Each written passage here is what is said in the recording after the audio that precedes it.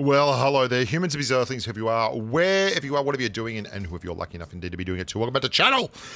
Today, I'm going to be showing you 3 games in the T-22. One from Help From a Bug, one from Beast 508, I think, and one from Lego Expert.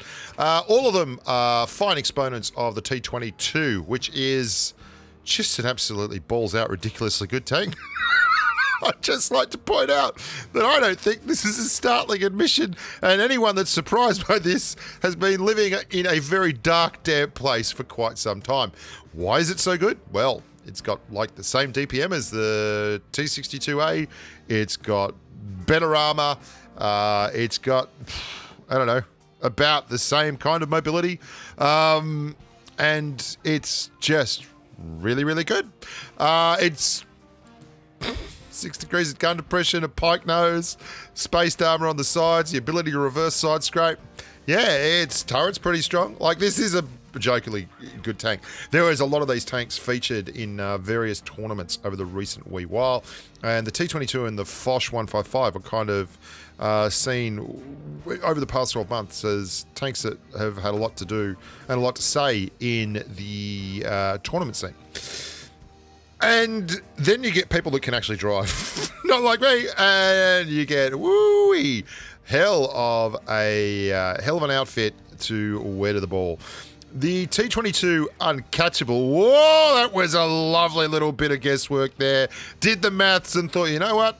Let's shoot one into, oh, he's going to go up, try and get that 6 degrees off, but he doesn't want to expose himself. Lovely, lovely work. That is all about it. Just getting shots over the front right drive wheel like an absolute superstar. And he knows where the Jaegeroo is, so there's only the waffle tractor, and the waffle tractor's already spotted, so he's not too stressed about the big threat on the flank. And again, we see another wonderful little bit of work there, just holding back, not pushing down all the way. The real problem in situations like this is you can sometimes get a little bit of bloodlust and you go charging down. Oh, 420 Alpha. How good is that WZ121, by the way? That tank is absolutely gorgeous. It can do the freaking business. Very good DPM, but 420 Alpha, like, hard to, oh, and speak of really good DPM, hello WZ113, this is a drive and a half. Lots of good tanks, lots of good players, lots of, oh, this is going to hurt. Lovely bit of a turn there, just got the bounce.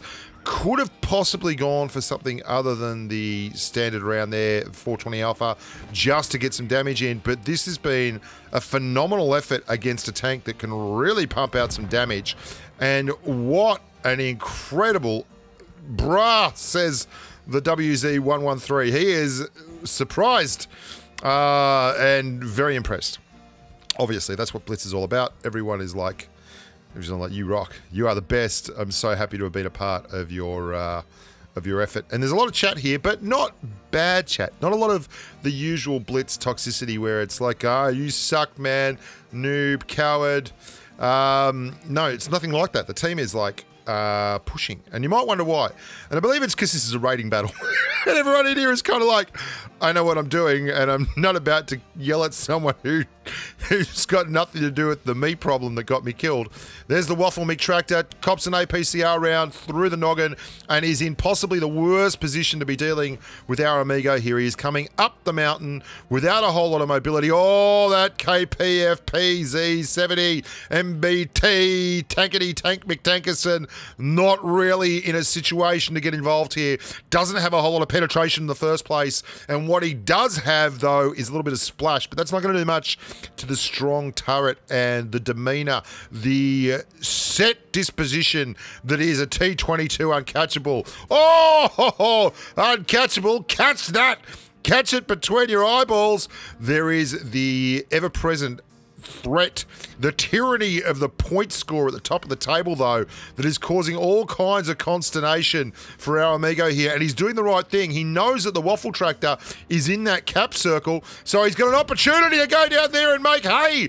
And now he's got to get back up to the waffle mic tractor. 850, 854, 858. Oh, the waffle has exposed himself. He wildly swings for the fences. 900. Flag says Jerry, but Jerry, there's no time. 32 hit points. The waffle's got him. No, so close. Oh, 954. He's got to get in the cap circle if he gets through the cap circle. 974. He needs a HG shell. Someone do something. No. No. Oh, so close. What happened? What happened? Who won? Who won? They did. Sucks, but excellent drive from Lego Expert. Really, really good game. And though it is the lowest damage game of the three that I'm going to show you now, that definitely doesn't mean it was the worst game of the lot. It was a hell of an effort. Had all the hallmarks of a great stage play. Terra, a very, very growth mindset protagonist, the love triangle that was the waffle tractor, the MBT-70, and the T-22 uncatchable. Now here is a lovely, lovely look at this tank in its knife fighting best. In the middle of the flank, bouncing shells, staying under the guns, making a fool of the T-54 because it's got such tough armor. The 54 cannot just get through. And look at the mobility on it, moving around, using that pike nose. The grill wants to get involved. As soon as he fires one off, though, our amigo here will know that he is on for young and old. Look at this. The grill's looked away. Bad work, Pinocchio. And he sneaks one in. And the grill's fired. Oh, welcome to damage. Oh, this is where I get to just pour it in. Is he going to get one? He's going to get another one in here. He's just edging out. Tracks the grill in his spot.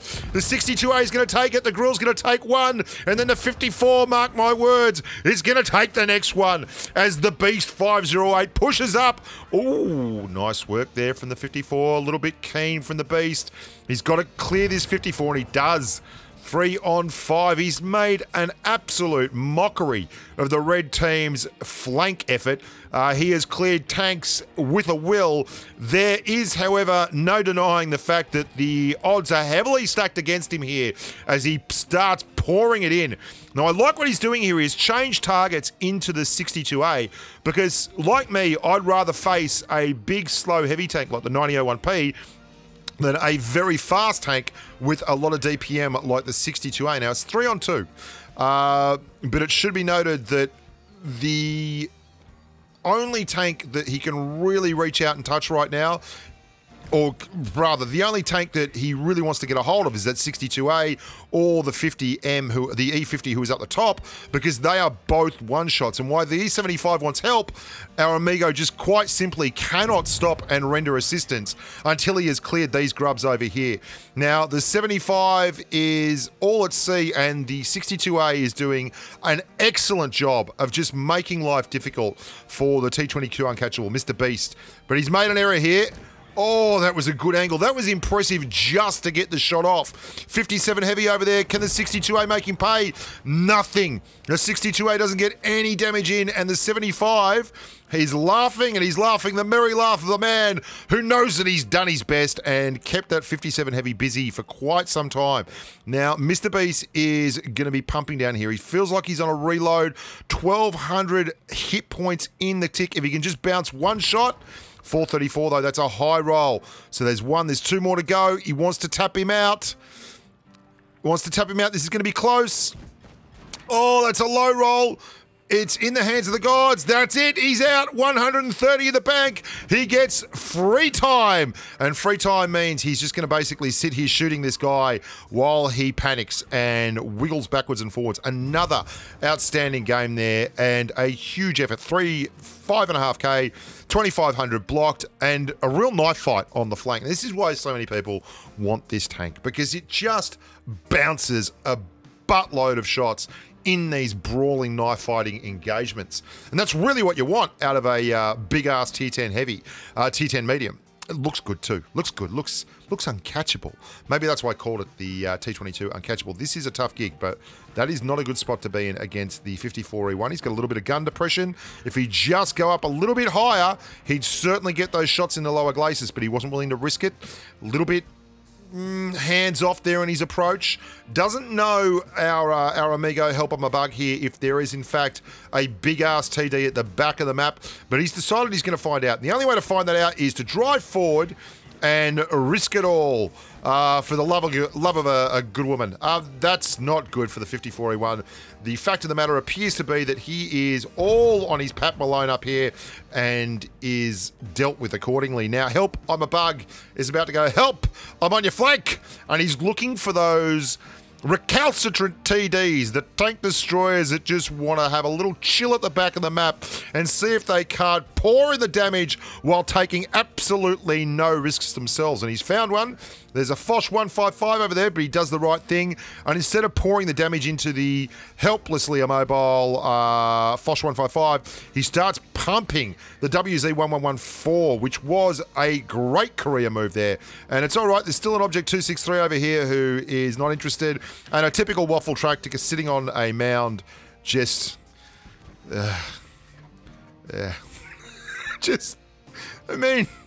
At what point do you not notice that your flank is wide open? We've all been here. We've all had these teams where they're like just going to ignore the fact that there is no one left on the flank and the one person who went there is now dead and that he didn't die of natural causes. It wasn't like an explosion of the coronary artery. It was, in fact, two mediums that rolled up and shredded him, and yet you're still just going to sit in the corner and pop shells at tanks that you can't see and hope that someone else does all the dirty work for you. And that's how you end up in situations like this with one of the best knife fighting TDs that Blitz has ever produced in the Object 263. The veritable YOLO wagon, the death-inducing, super high DPM, very good armor profile, 50 kilometer an hour open wheeler from the Soviet-style tech tree, sitting at the back, chucking up really rubbish APCR rounds at tanks that it shouldn't be firing at. And it's paved the way for an absolutely gorgeous effort here from Help I'm a Bug, who is absolutely needing no help. If he's a bug that can really drive a tank to its furthest extremes. Now, that shot there has told him something. It's told him that the other member of the red team is hanging about at the back and is absolutely not a threat, so he doesn't have to really worry about that. The mouse there was on top of the thing, doing what mouses do best, which is being a marksman. And Help Him a Bug pumps him through the cheeks, not unlike a chipmunk that's just had a bar fight and has copped one in those cherubish wide bits of muscle and gristle that a chipmunk uses to store its nuts in. That's where he's weakest. The chipmunk in the mouse is in the buttocks. Well done to Help I'm a Bug with an absolutely monstrous effort there. 6,500 damage now. He's 6250 anyway. Thanks everyone who took part in the T-22 is still really OP festival that we've had here. And look after yourselves all. Stay safe on the battlefield. Festivus for the rest of us. And until next time, bye for now.